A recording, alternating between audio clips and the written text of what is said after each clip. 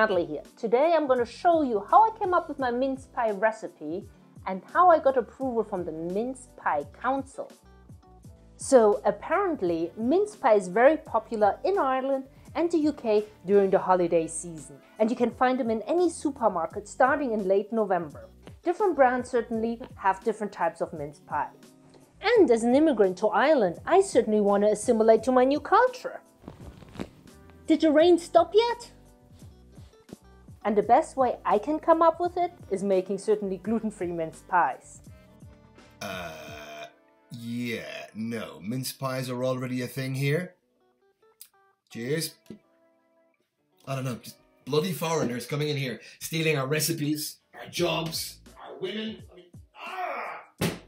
What a buzzkill. I'm gonna go ahead with my experiment. I don't have any reference points though. I did review yesterday night a different mince pie recipe on the web. And the BBC is a safe bet. Britain has mince pie, right? And I need an Irish recipe. So I'm gonna go with SuperValue. For good measures, I'm also gonna add Epicurious, one of my most trusted websites. However, they are American. And can I trust Americans with a mince pie recipe? Looking over the ingredients list, they have many more of them. I was reviewing the different recipes and realized that a lot of them use a fair amount of booze. So apparently booze is an integral part of a mince pie. They also use an orange and a lemon. And mixed peel, which is candied lemon and orange peel. And plenty of raisins and sultanes. And I was wondering, do raisins actually grow in Ireland or Great Britain, or isn't it a bit nippy for that? So I looked it up and learned that yes, grapes, which are sultanes and raisins, grow on the south wall in Great Britain and in Ireland. To the confusing bits and pieces. How does 15th, 16th, 17th century Ireland or the UK have nutmeg and cinnamon? That are spices just grown in tropical climates. I don't think it's a part of the authentic mince pie recipe. And kudos to SuperValue, that's the only recipe which didn't add any cinnamon or nutmeg. And before I forget it, certainly all the recipes have apples. So now I got my recipe, made up my own, and now I'm going to show you what happened in the kitchen. So I'm gonna go into my zone and start mixing and cooking the different mincemeat recipes. I'm gonna cut the apples and add the dried fruits and certainly add some of the liquor. Some of the fruits require me to cook them in. Others just want to soak in the liquor. But all of the recipe require me to wait for 24 hours for the liquor to soak into the fruits. I'm gonna mark the different containers with the different fillings so I can find them in the morning. The next day I rolled out the pie dough and filled them with the different pie fillings. And I marked each of the pie fillings with different cutouts. So I tasted the different mince pies. But I'm a mince pie noob. How would I know what constitutes a real good tasty mince pie? So I needed some serious help. So there is a Mince Pie Council. You heard me right, a Mince Pie Council. And who would not be better to judge the 4 different recipes and tell me which one is the best mince pie recipe? So a little bit of history about the Mince Pie Council. It's a group of software developers who have been meeting once a year around November or December in the cafeteria, where they have picked up from the different bakeries and markets the different mince pies.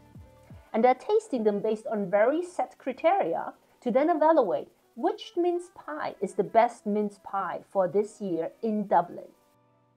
I figured, since there are no offices at the moment, I'd pack up my mince pies and bring it to the different council members. And we are under lockdown. We gotta have a 5-kilometer radius. And most of the council members live outside my 5-kilometer radius. So we have to do some math. I have to figure out the border of my 5-kilometer radius and hope it intersects with another council member's 5-kilometer radius. And luckily it does. So Jamie and me are going to meet at a secret location. I'm going to hand over my mince pies.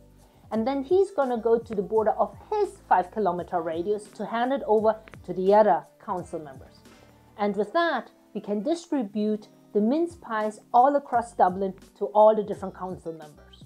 The mince pies got all delivered, and we're meeting today on Zoom to discuss which one is the best mince pie recipe and what can be improved.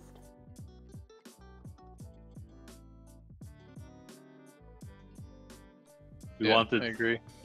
We checked the flavor of the filling, the amount of the filling, the flavor of the pastry, the texture of the pastry, the booziness, and I think they're probably the most important 5, right? And we keep the others as well, like the presentation, the consistency, the availability. Okay, so guys, don't go so fast. Don't eat everything raw. Wait a bit. Yep.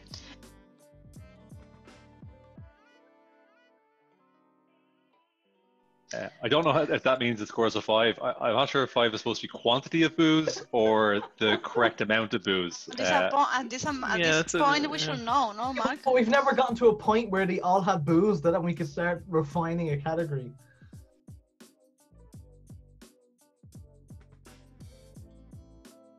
It's dark rum. Dark rum. Okay. What is an appropriate booze for a mince pie, Paul? I think brandy, whiskey, sherry. All right. Yeah, I don't know. But is the booze category for the correct booze or how much it tastes the booze? Yeah, this is the thing. I've never come across a rum mince pie. And the winner is SuperValue. That was really good, Natty. That was an excellent mince pie. Congratulations. Yeah, by far. Number 4 is top marks. So the takeaway is that the mince pie from SuperValue is the best mince pie. Ironically, it's also the one which has, as I mentioned, no added spices in it.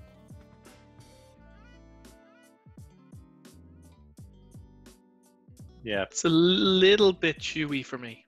Yeah, I think I'd agree with that. Parts of it are chewy, some parts aren't. Like it should be more crumbly, kind of shortbread kind of stuff. Yeah. I did a silly mistake. I read mince pie and thought, pie, oh, I need to use the American pie crust.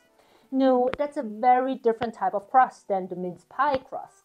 Mince pie uses a shortbread. Uses a shortbread crust.